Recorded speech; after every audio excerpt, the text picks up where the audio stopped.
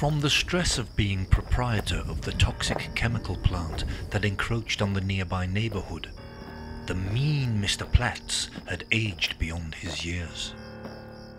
He also obsessed about shit cakes and steam whistles, and the love of his life, Black Friday, a childhood sweetheart who still lived down the block. Though Black Friday never met Mr. Platts, he still thought she possessed the most beautiful voice imaginable. Platts remained in love with her because she was nothing like anyone. As a child, the mean Mr. Platts was terrified by Krusty, the weasel ghost Sue, who appeared regularly in his bedroom.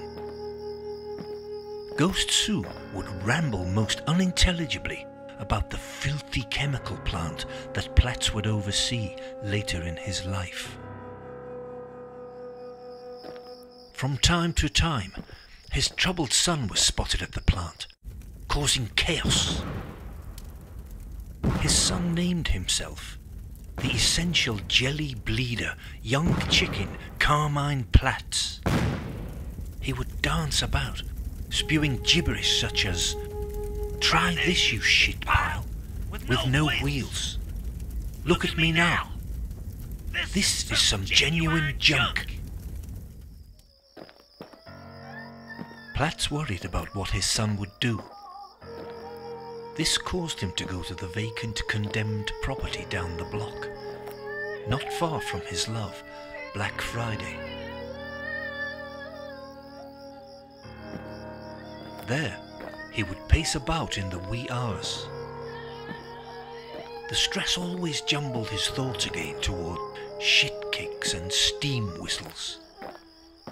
At least here, though, he was also closer to the great sound of Black Friday's voice that would always comfort him.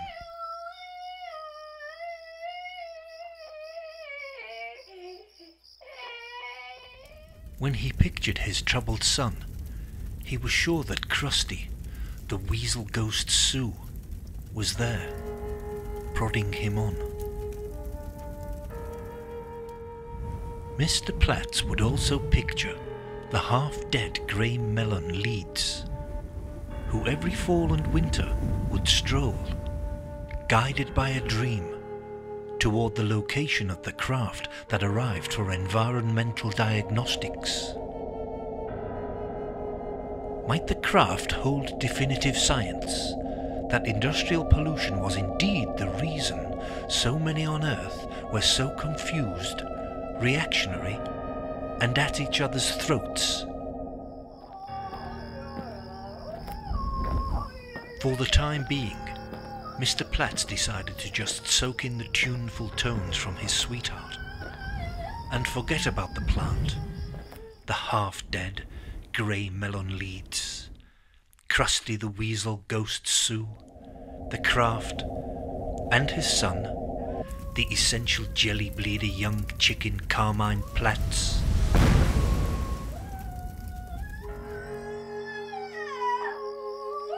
She notices a man walking by. She thinks he might own the chemical plant. She thinks she might like to kill him.